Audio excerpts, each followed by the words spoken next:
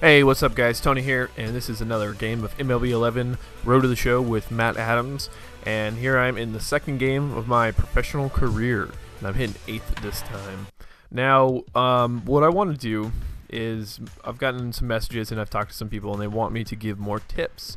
And I'm trying to figure out how best to facilitate you guys and the need for tips, because I have up to this point assumed that everybody who buys this game knows a little something about baseball, and one of the guys that I'm specifically talking about, he doesn't really know much about it. I don't think he's much of a baseball fan. I mean, maybe he's somewhat a baseball fan, but anyways, basically what I want to know from you guys is, like I said, I'm sort of assuming that you guys know a little bit about baseball. But if you need some like actual real life baseball tips that translate into the game itself, such as like situational hitting, fielding. Now obviously you've seen like my fielding is subpar in the outfield, and that's because I'm not an outfielder in real life, so I don't really have the instincts that an outfielder should have, or an outfielder I should say would have. I'm an infielder, so that's where all my instincts reside. And then pitching, you know, I'm actually I have created, and I'm going to do a video, because I had some people send me messages saying they want to see me do a pitcher, because one, they thought seeing another hitter would be boring, and two, because they want to just see that. So I have a pitcher that I've created, and I'm going to do a video on that probably the next day or two. So I'm going to be trying to juggle these. I mean, you're going to get the gist of it, really. I mean, when you start to see there's an overwhelming pattern to playing this game as far as like leveling up is concerned. But what I want to talk about is the biggest thing is how do you get to the show the quickest? And there's really 3 avenues. I mean, there's 2 ways you get into this game. Obviously, you could either enter the draft, which presumably is going to put you on a team that's going to need you in a certain position. But I mean, you know, you could get on a team that's pretty thick, you know, pretty heavy in whatever position that you want to be in. Or you could select a team. So those are the 2 ways you actually get into the actual game itself and get onto a team. Now, if you want to take the draft route, you really don't have any control about how quick you get to the show, because you could be on a team that has just serious depth in whatever position that you're in.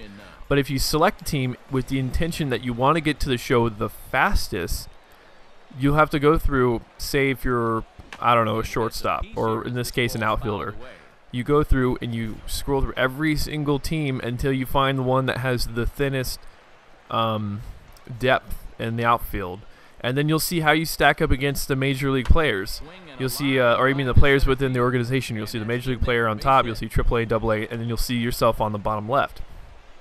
So when you do that, if you're going to go that route, say, I don't know, maybe you're not a fan of the Orioles or something, right?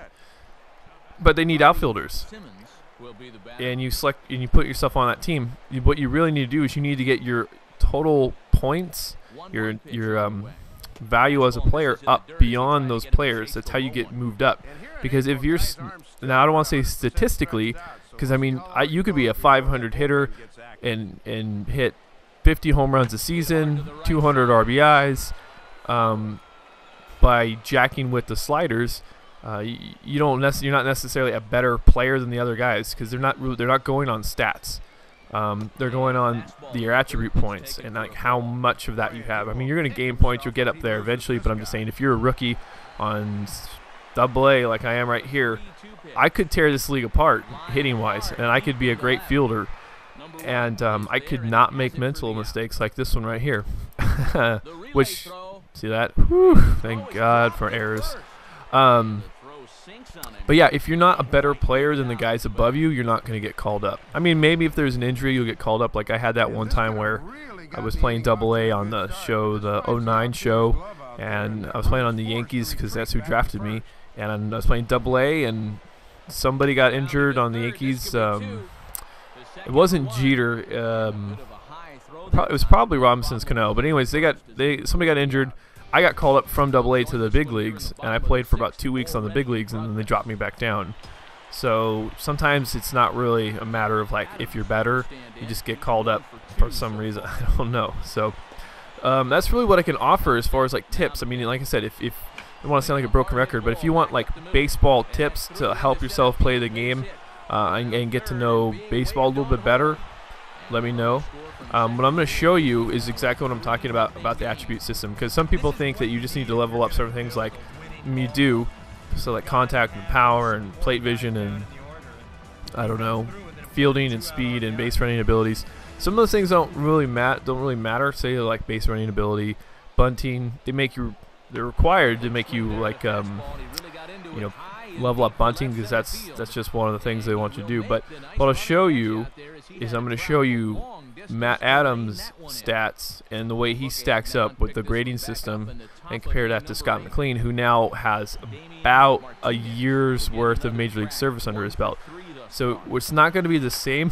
Excuse me. It's not going to be the same as when he first got called up, but it'll be pretty darn close to what you need to look at, because that's the most telling part. And then you'll see the attributes that you need to work on. Like I said, there's certain things that aren't as important. I mean, you look at guys who are in the major leagues. Okay, we got 50 points from that game.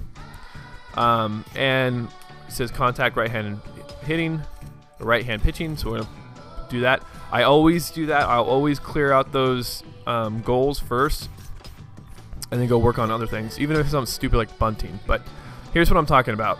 You've got overall F, contact F, power F, fielding F, speed D, potential A. Everyone's potential is always A.